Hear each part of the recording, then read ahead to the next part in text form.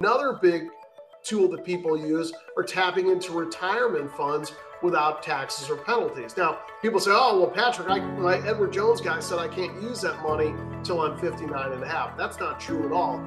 You can use that money today to tap into those retirement funds and start your franchise.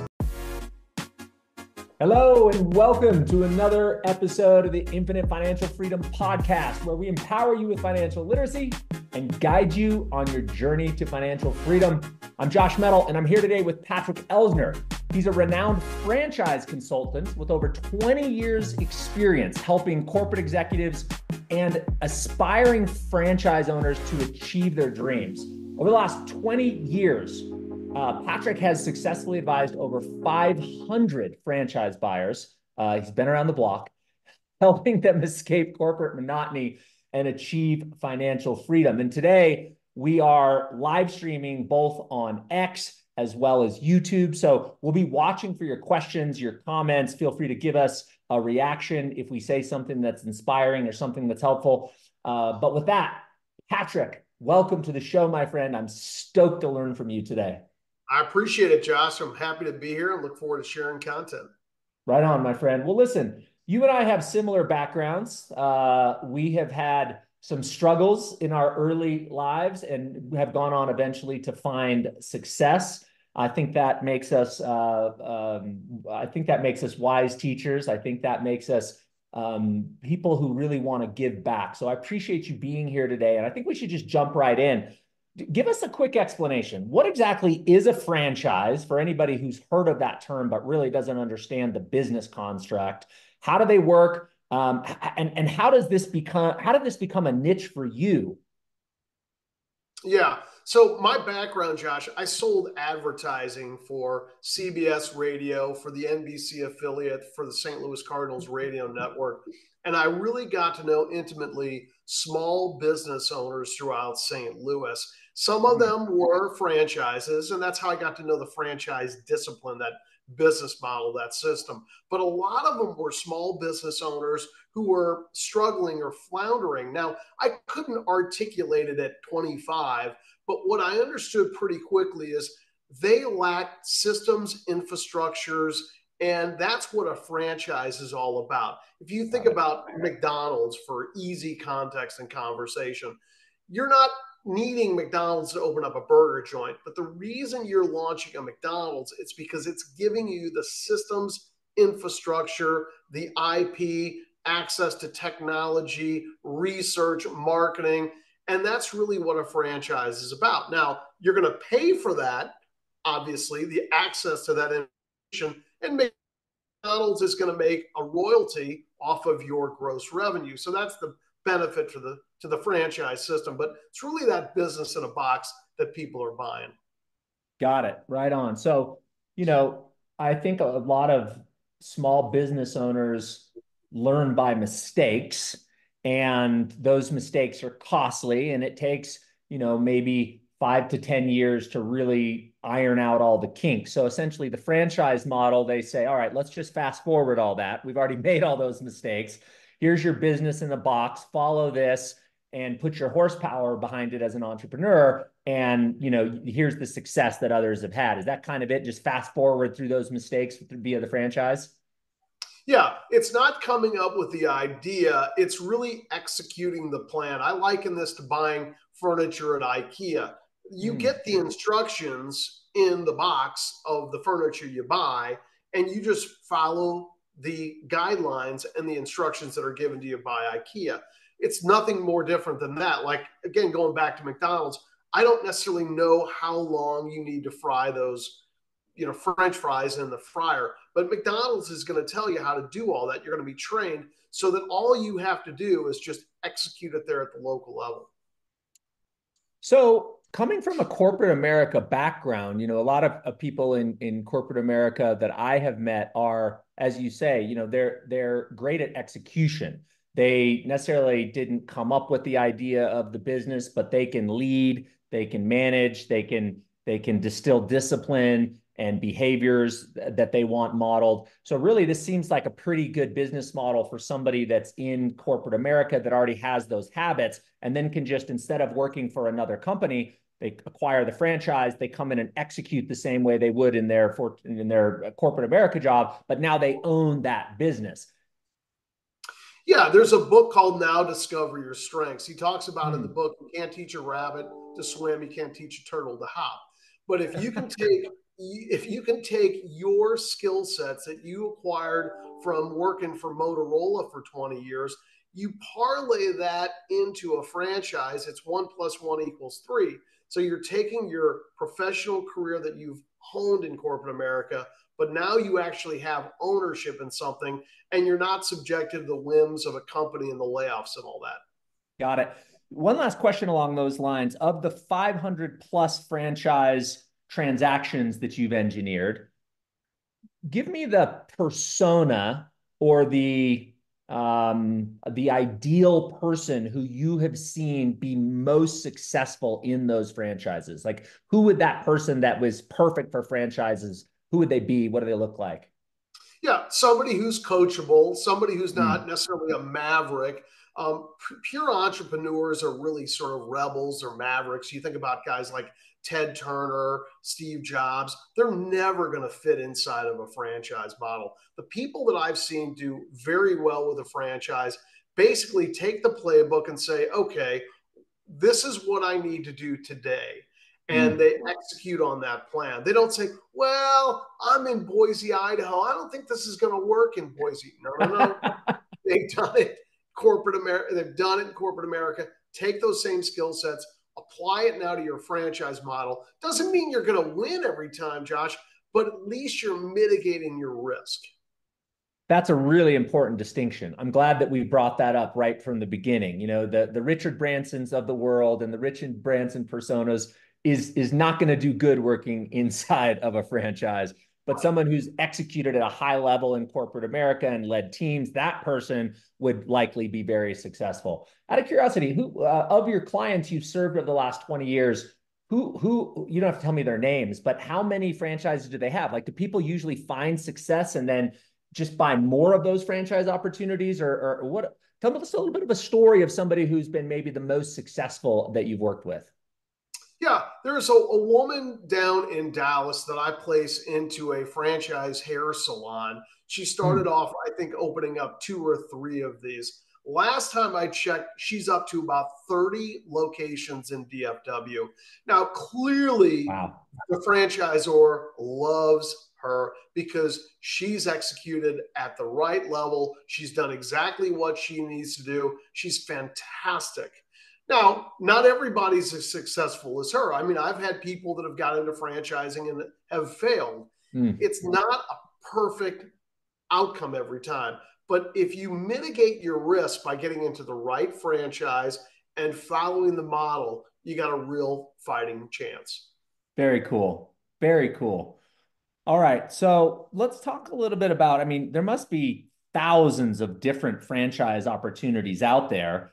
I'm a real estate guy, right? So I believe in cash flow. I want to create passive income that exceeds my monthly spend so that I never have to spend my principal. I'm always just living off the cash flow. And I'm thinking about this franchise thing similarly. How could I acquire a franchise that I need to put, I'm sure, some energy in the beginning, but then eventually, how could I just turn that into something that runs on its own to create passive income? So tell us about the different types of franchises. Are there franchises that you can kind of get up and running and then step back from, and it's more like a passive investment, like owning an apartment building or something like that? Give us some insights to the different types and which might be more favorable than others.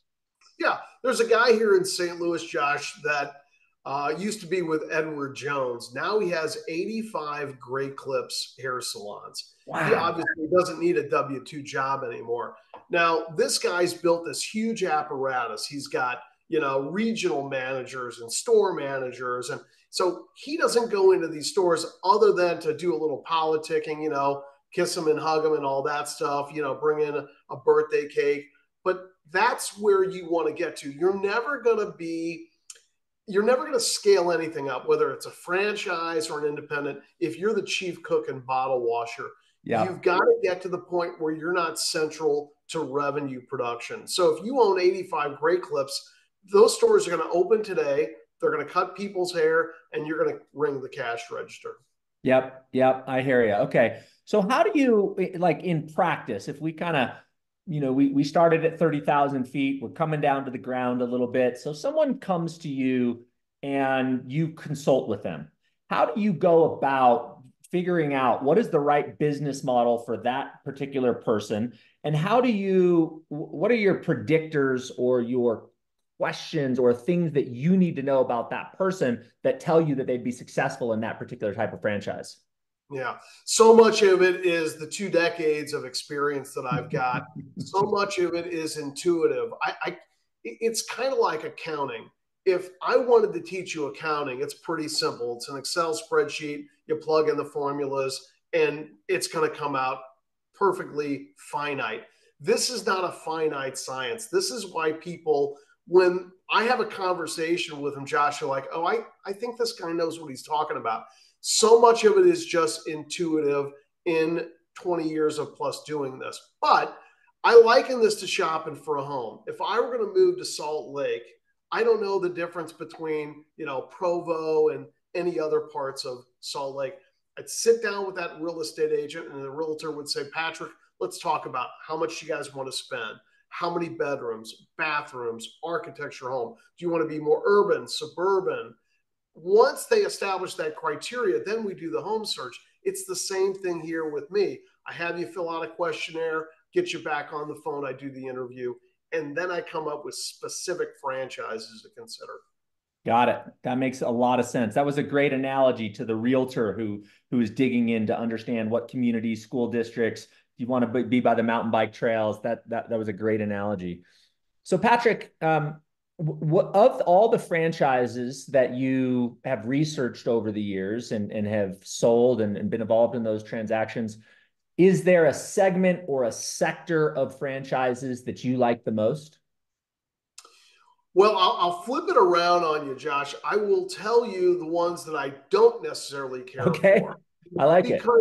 because that's really what most people, when they come to me, they say, Patrick, I'm interested in opening up a Denny's. And I'll say, well, why is that? And they'll say, well, I love Denny's. I was there yesterday. The place was packed.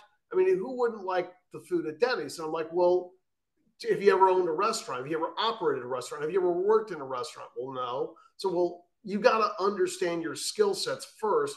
You Yeah. also have to understand opening up a Denny's might be a $2 million proposition. Oh, well, I don't have that kind of money. So that's why, using that real estate analogy, it's like shopping for a home. If you tell me your budget's 250, I'm not going to show you $1 million homes. It doesn't make any sense. So I generally try to avoid food concepts, but then I like everything else based upon what people tell me their criteria is. Got it. That makes total sense. So let's talk about the range of initial capital investments since you brought that up. Could you give us some examples of what the low end range would be and then what the highest end ranges would be? And then the follow-up question to that would be, is there financing available for any of those franchises? Sure. So you can definitely get financing. Most people usually go through one of a couple different scenarios. They might get an SBA loan. So the Small Business Administration backs the loan. The bank lends the money. SBA is not the lender, but you can get an SBA backed loan, and that's pretty common. Another big tool that people use are tapping into retirement funds without taxes or penalties. Now, people say, oh, well, Patrick, my Edward Jones guy said I can't use that money till I'm 59 and a half. That's not true at all. You can use that money today to tap into those retirement funds and start your franchise. So those are a couple of different funding options. There's two numbers when it comes to what a franchisor looks like. You're asking about investment level. Low water mark is going to be about $75,000 cash and a net worth of about $500,000. And then it just goes up from there, where you could, invest in hotels, which could be $10 million. Got it. Got it. Let's go back to that comment around you can use your retirement assets. So when you're saying you can use your retirement assets, are you actually talking about the mechanism of selling those, whatever the assets are in that retirement account, pulling it out of that investment and then buying the franchise? Or are you talking about borrowing against those assets? Yeah, great question. So you can do one of two things. You can borrow against your securities. There's a loan. It's like a line of credit, not unlike a home equity line of credit, Josh. You can borrow against your securities, a line of credit against those, or you can take some of that money that's in your 401k or your IRA and use it today. Now, the way it works is this. Let's say you have $1 million in your 401k at Motorola. You can use some of that money to fund your franchise. What you're basically doing is taking that money out of, say, American Century mutual funds, and you're just opening up your own corporation as a franchise. Interesting. So are you saying that the franchise then isn't owned by like the IRA? I mean, I know there's self-directed IRAs, right? So you can do private money lending with it. You can buy real estate in your IRA. You can buy cryptocurrency in your IRA, self-directed rather than into traditional securities. So are you saying that you would actually acquire the business like inside of an IRA? I don't want to get too deep into it because people's eyes are going to glaze over. But the net of it is this: if I have $1 million in an IRA or a 401k, and it's all in stocks, mutual funds, equities, you can take some, all, a little, a lot, and you can use it to fund your franchise startup without taking a penalty. Because the way the IRS views it, Josh, is this: you're still keeping that money in a qualified plan, but you're just changing the investments. Now, your guy at Edward Jones will go, oh, you don't want to do that.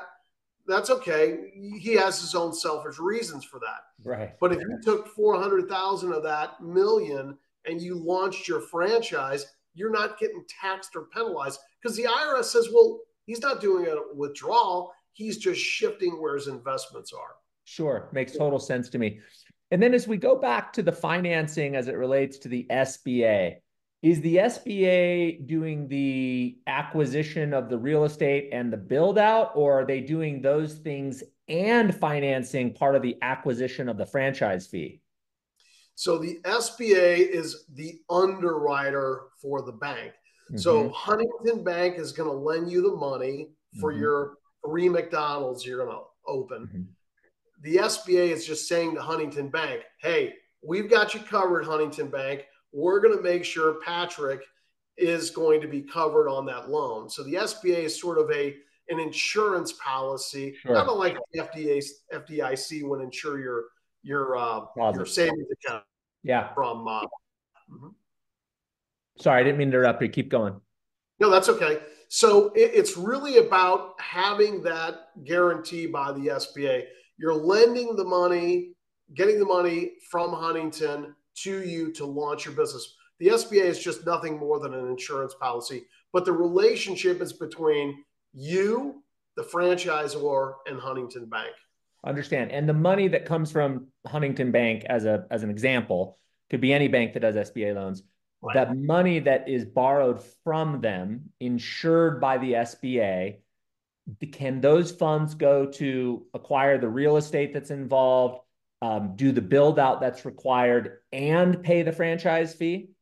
All of the above. I didn't know that. Okay. The way you do the business plan when you work with the bank is you're basically saying, here's why I need $400,000. And you're going to lay it out: franchise fee, build out, working capital, equipment, whatever it might be. Got it. So I know in the real estate world, I dabbled with SBA before and have looked at that financing. I've actually helped clients arrange SBA financing. And it was 90%, as I recall, of the real estate acquisition, the build out, and even some of the equipment. Is that similar in the franchise model that all the buckets you just mentioned and the SBA will go up to 90%? Yeah, the percentages are different depending upon the project and the individual. But I've seen cash injections as low as 2%.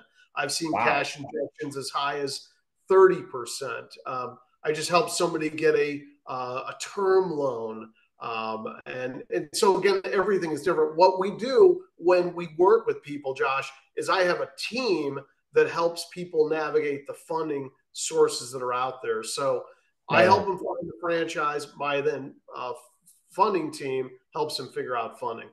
Great. The reason I'm digging into this, Patrick, is because, I want to make these ideas for people as approachable as possible. And if they think, well, I have to have $2 million, that's not approachable for a lot of people. But if they know there's SBA financing out there, now it becomes way more approachable. So thank you for clarifying those details. I think it was really important.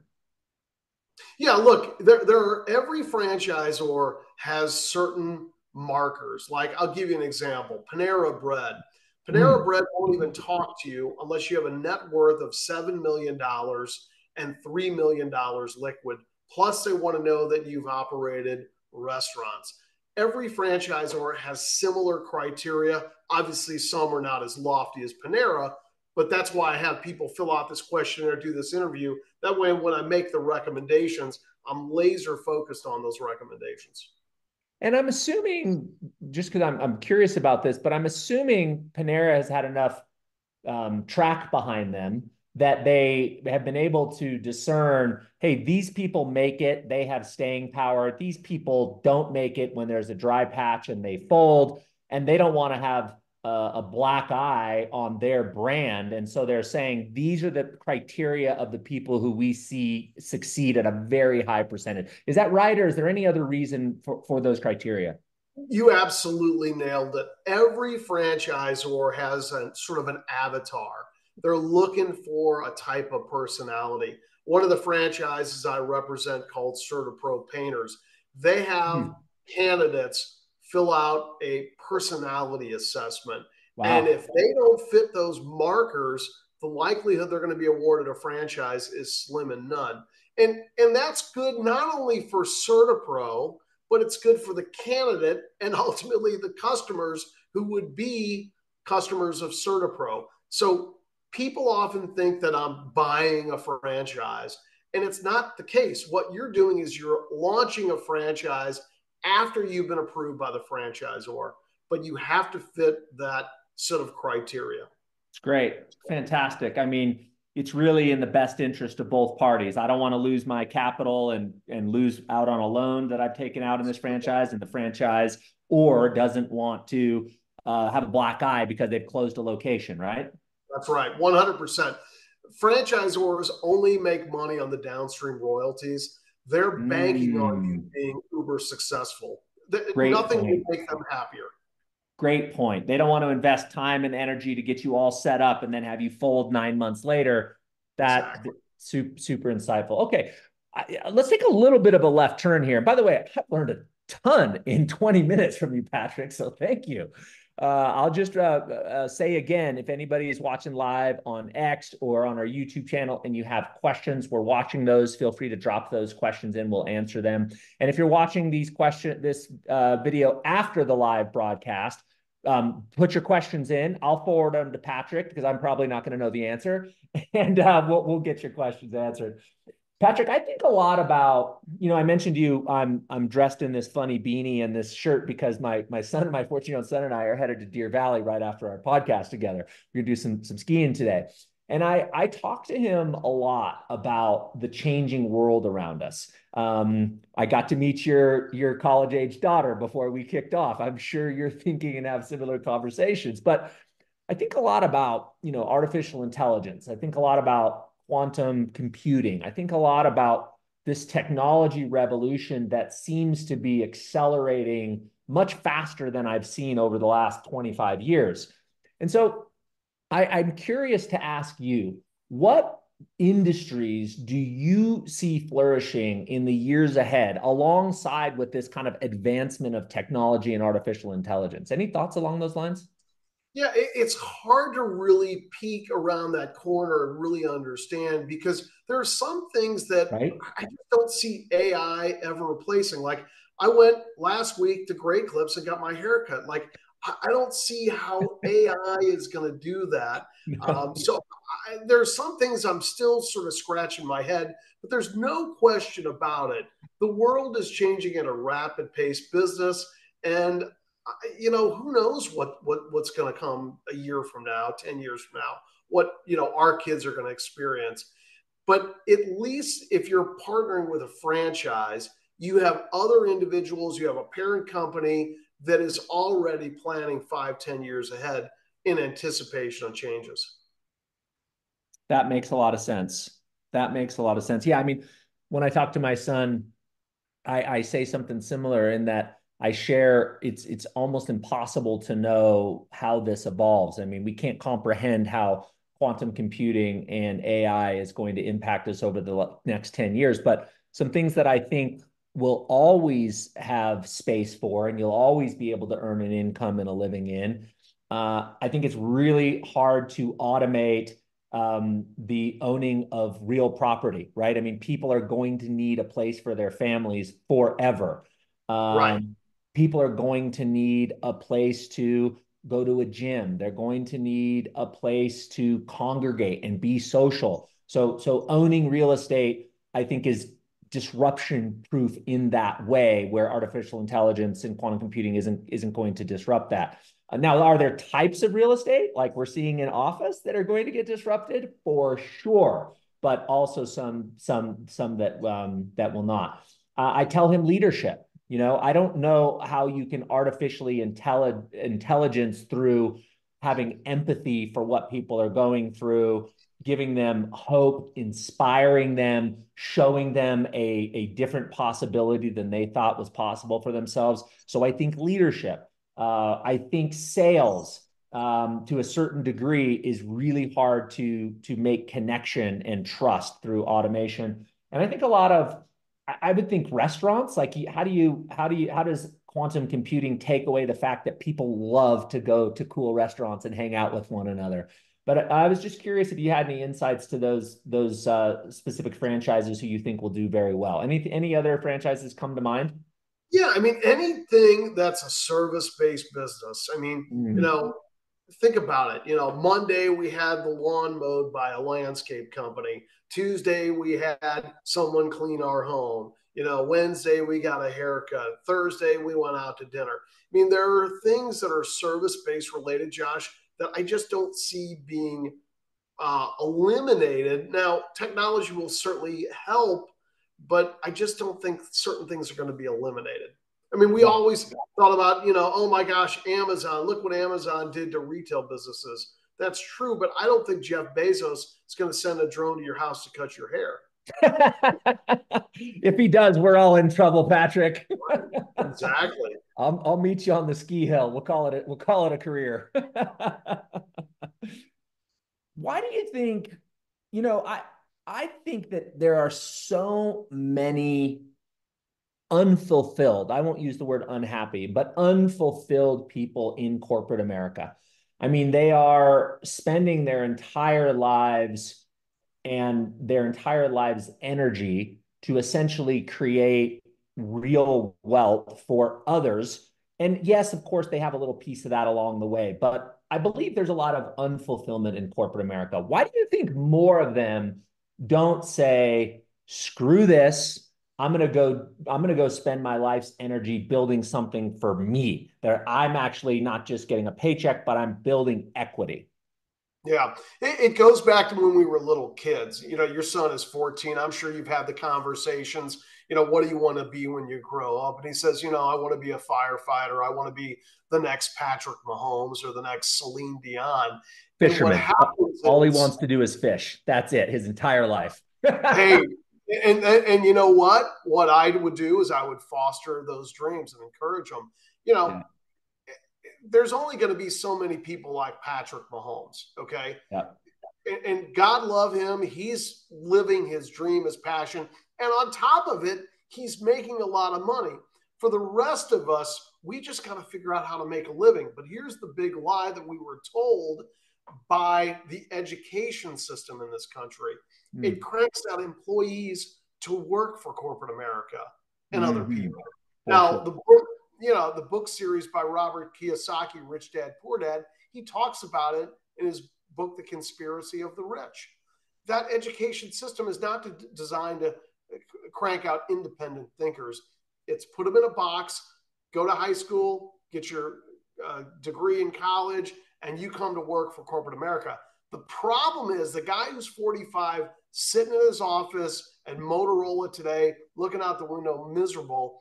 The problem is he's stuck. Big mortgage, kids wanting to go to college, lifestyle. He can't leave that job. So he's got to figure out a way to do it on the side. And a lot of people use real estate or franchising as sort of a mechanism to maybe bridge that gap.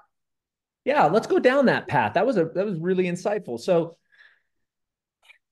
let's just say I'm 45. I'm in the middle of my career, maybe even on the back half, and I know that I'm unfulfilled. I would like to build something on my own. I don't really know how. How does one exit that Motorola job or that unfulfilling corporate America job into the franchise world? How long is it before I start to receive income from that franchise world? And is there a way to do it as a side hustle until it gets substantial enough to fully exit? What does that look like? Yeah, you can definitely do it on the side. The gentleman that I mentioned that owns the 85 Great Clips, I mean, he started off with one store while he was still working at Edward Jones. And you can certainly do that. So what a lot of people that I place in franchising today, they say, okay, Patrick, got the big mortgage, the kids in college, can't leave the job, but how do I start something on the side? And that's what most people do. So they start small and then they get a couple of stores opened up. And then once they make enough money, they say, bye-bye corporate America. I don't need you anymore because now I've got 28 supercuts. Yep. And so you see that very commonly. That's what a lot of people do. It's a perceived safety and security of the W-2 job. Love it. Absolutely love it. Okay. So let's just say today, Patrick, I say, I'm interested in this franchise model. I've got my main hustle, but I want to get going down this path. Give me the long and the short timelines between us having that initial conversation and actually just walk me through the timeline. Like what would happen between now and when I actually get a check and start getting income from that investment? Yeah. So somebody would fill out my questionnaire. It takes 5 minutes to fill out. I get them back on the phone. I interview them. I do my research. I come back and recommend some concepts. They do the investigation. Investigation typically is about 60 to 90 days. Okay. At that point, they say, Patrick, this is the franchise I'm going to join. They get approved by the franchisor. They sign an agreement. So let's say we're 90 days in at this point. Now, if it's a retail-based business, Josh, it's going to take them upwards probably of a year to actually get open. Because you need a location, build out. Yeah, okay. Selection, build out, lease negotiation, all those things. So I would say by the time you see $1, it might be 18 months before you actually see day one of profit.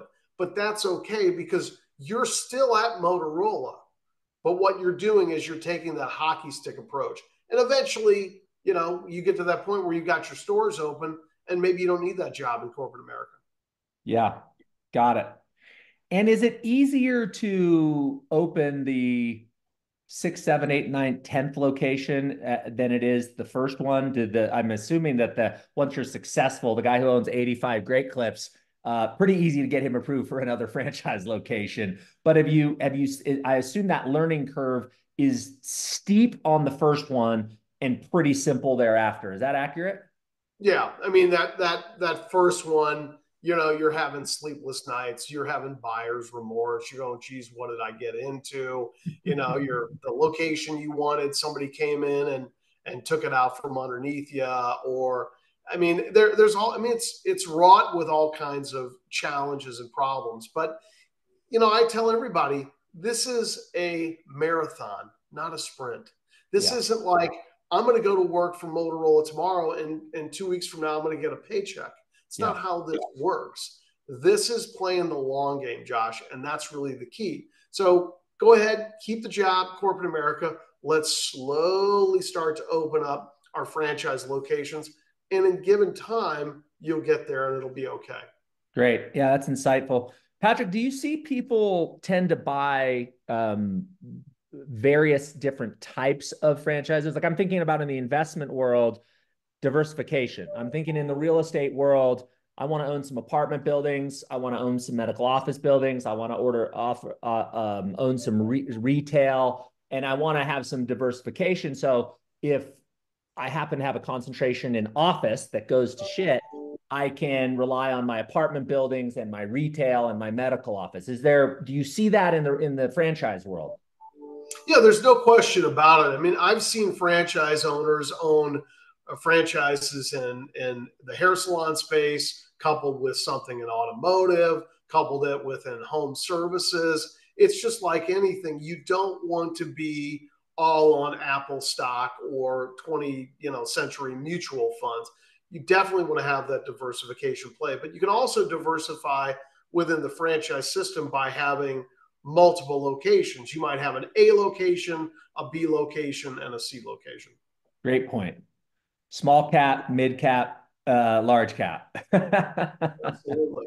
Right on, right on. Okay, so in the real estate world, which of course I keep going back to just because that's what I know and it helps me understand other industries, we measure your total return from an investment. And to stay away from confusing jargon, we want to know, all right, what's the cash flow expected to be over the first 10 years? How much are we going to pay down the debt? That's called the amortization of the debt over that 10-year period. How much do we anticipate the property to appreciate over that period of time? Is there tax deductions that are going to play into this? And at the end, we come up with a total return. And there's kind of a benchmark, in real estate that I'd be shooting for. So tell us a little bit about different ways that somebody gets paid as a franchise owner, right? I just gave you a couple as a real estate owner, how we're paid or how we're rewarded, I guess you could say. So number one, that's my first question. And then my second question would be, what kind of total return would somebody be looking at over a 10-year period? So if you're looking at total return, I look at it in terms of an annual distribution. Let's say you're making 20%. I'll just use this Great Clips for, simple back of the envelope calculations. You have 85 Great Clips and an average store, let's say nets 400,000 in revenue. You might be taking home, say, $60,000 of that in terms of net profit to your bottom line. So $60,000 times whatever 85 stores, that's what you're making. That's your net Cash flow, return. essentially. Now those 85 stores, though, there's a composite value, obviously. If he decides to sell all those 85 stores in a lump sum and move to Europe, you have that as an asset value there, just like you with your millions of dollars worth of real estate. You have that, but you have cash flow every day. And I would assume, it's going to be the same thing. You're going to have debt on that real estate if you own the real estate, or debt on perhaps that franchise. And each month, as you're making those payments, you're paying down the value of that, or the amount of that debt as well. So it seems to me like you'd essentially be paid exactly as a real estate investor. You've got the cash flow, you've got the appreciation of the business. Over time, you would assume you would grow the business and the valuation of the business would grow if you were to sell it, and you'd have the pay down of the debt over time. Is there any other piece that I'm missing there? No, that's really it. I mean, you're just like any business. You've got a P&L, you've got a balance sheet, and you're managing these pieces, whether it's 85 Great Clips or 85 units of an apartment building. The discipline is still going to be the same. You're basically, you've got tenants and you've got customers. Yeah. So that's really what the equation is the same. Yeah. And have you ever run the numbers? Like, do you have an equation or a calculator, or does the franchisor give you kind of like ballpark return on investment numbers? And does that usually just encompass the cash flow, or does it ever encompass the appreciation of the business and the pay down of the debt into that calculation? Usually it's a calculation of the cash flow. The Okay. beauty of the franchise model, like if you bought 85 units of an apartment complex, you could look at the cap rates and you could say, okay, here's the debt, here's amortization.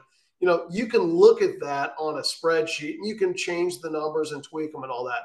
It's not unlike looking at a franchise, Josh. So if you're going to open up a Gray Clips, you're gonna put together a P&L, and you're going to talk to other franchise owners, whether it's in Richmond, Virginia, St. Louis, Salt Lake, LA, and they're going to help you build that cash flow and look at that P&L and pro forma and determine what those numbers are going to be before you actually launch.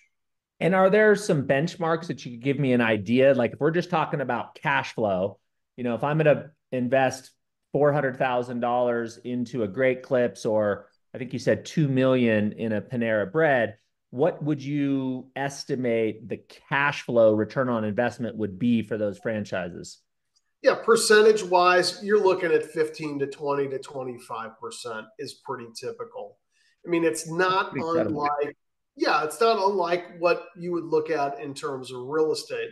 Now, I don't know many real estate offerings that are doing 15, 20, 25%, but that's what you're going to look at is 15, 20, 25% is pretty typical. Okay. And are those types of returns encompassing someone paying cash for the franchise, or is that more like even if you had debt on it, then that would bring down that return? Is that accurate? Okay, got it. Yeah, if you've got debt service, sure, naturally it's going to reduce your percentage of gain. And again, a lot of it's going to depend. Like some people that tap into their retirement funds go into the business without any debt, so now it's all upside in terms of that return. Yeah, that makes great sense. Man, Patrick, this has been super exciting. What and insightful for me. What questions haven't I asked? What are some gotchas or some things that you've learned over the years that might not be evident to the people on the outside of this industry? It's the fear. It's the fear that gets everybody, Josh. Everybody goes through a point in their life where they say, you know what? I'm tired of working for the man. Yeah. Maybe I should start a business. And then the mind starts playing tricks on you. Oh, you probably shouldn't do that. You got a good job. Stay where you're at. It's the devil, and it's the fear that stops so many people down. And I see it all every day in my business. Most people don't end up fulfilling their desire to own a franchise solely based upon they're just scared. They Yeah. are just scared. And then there are the people that launch a franchise and they're 28 stores in and like, yeah, it's been hard, but they soldier on and they make it work. And that's the difference. Henry Ford has a great quote. And the quote is, if you think you can or you think you can't, you're right. It's all in how you approach it. You either going to say, I'm going to open up 85 Gray Clips, or, oh, this is really hard. I don't think I can do it. I can't find the stylist, and I'm having a hard time finding a location. Yeah, that's business. Your Yeah. your job at Motorola sucks sometimes too. Probably sucks most of the time too. Yeah, yeah. I was talking to one of my good friends, and he's become a business partner of me, and we invest together a lot. And I was telling him the other day, I said, I can't think of a single deal that I've closed that there wasn't a moment in time where I thought, dang it, I think I'm overpaying for this property. I can't tell you how many times I've walked out of a title company to get some fresh air and to reconsider if I want to move forward on this investment. And in hindsight, I don't own a single property that I've owned for more than 2 years that I didn't think, dang it, I wish I would have bought one more just like it. It's like you just have to come face to face with that. Well, first, I think you need to have a process that you can trust. It's a lot easier for me now. I mean, I can take a swing at a $20 million property with the same level of confidence that I used to take a swing at a 200 or $80,000 property, because we've done it so many times. I have a process. I can bifurcate fear and desire and say, okay, here's the risks, here's the downside, here's how I can get out of this thing, here's the upside, here's all the modeling. So I think part of it is experience, but I guess what I want to impart with people is fear is healthy if you allow it to sharpen your process of evaluation. Fear is not healthy if you let it dominate you emotionally and not move forward and make progress. I'm sure you've dealt with this over and over and over with the clients that you consult with. Any advice around this or anything you'd add? Yeah, you got to put fear in perspective. I mean, fear is a natural instinct that's designed to keep us aware and Yes. to let us know that, hey, this might be a problem. But you Yeah. know what?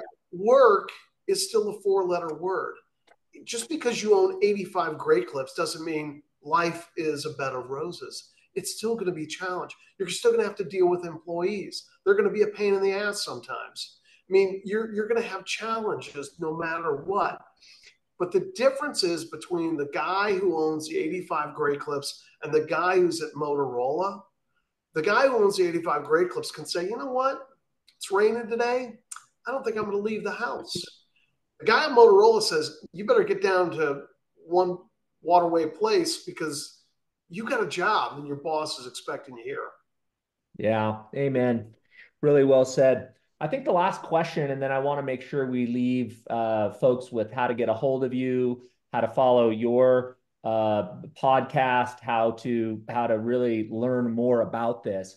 But the last question I'll have for you has to do with inflation. And I've been, and Patrick's like, hey, we didn't talk about this question. Here comes the curveball, Patrick. I was doing some research on a presentation I'm building. I'm going to just share this slide for anybody who's watching on video and not on the podcast. But this is a map, a graph rather, excuse me, of inflation in the US going back to 1910. And if you're looking at this graph, what you would see is that from 1910 to 1970, inflation was relatively flat. I mean, yes, it did go up, but we're talking about 60 years here. So it was just kind of, I would say, manageable inflation. And then in 1971, which is when Nixon took us off the gold standard temporarily, by the way, Patrick, you just see inflation just completely take a hockey stick upward turn. And so I share that with you because I'm curious if we're aware that inflation is eroding the dollar power, the buying power of the US dollar, then what businesses do you see what franchises as the most inflation resistant, meaning that they have the ability to raise prices with in lockstep with inflation or perhaps even faster than inflation? Yeah, I like dull, boring businesses, businesses that are here today, here tomorrow, businesses that outsource a foreign country or Amazon. Like, I'll give you an example. If you come home from your ski trip today and you have a foot of water in your basement, you're going to call somebody and they're going to take care of that. This is not an elective procedure. You're going to get that taken care of. So you're going to call a plumber. They're going to stop the leak. Then you're going to call a restoration company. You're going to call your insurance company. So dull, boring businesses are always the best way to go. Great point. And businesses that you need. I like that analogy. It doesn't matter if that plumber or restoration company at that moment costs me $500 or $1,000. I'm calling them, and if they can get out here, I'm going to pay it. Absolutely. I just had to have my HVAC system replaced to the tune of 15 grand. It was August and 105 here in St. Louis. What am I going to do? Question them, let me get 3 more bids before I do this. No, it's like, get over here, get this thing taken care of. Dull, boring businesses always are what I like the most. Dude, great advice. Great way to end this podcast, Patrick. Thank you. How do people find you, follow you, contact you? Yeah, real simple URL. It's franinside.com. So FRAN inside.com. You can hit me up on LinkedIn. I've got a YouTube channel as well. So lots of ways. Just Google my name or look me up on LinkedIn. And is your YouTube channel Fran Inside?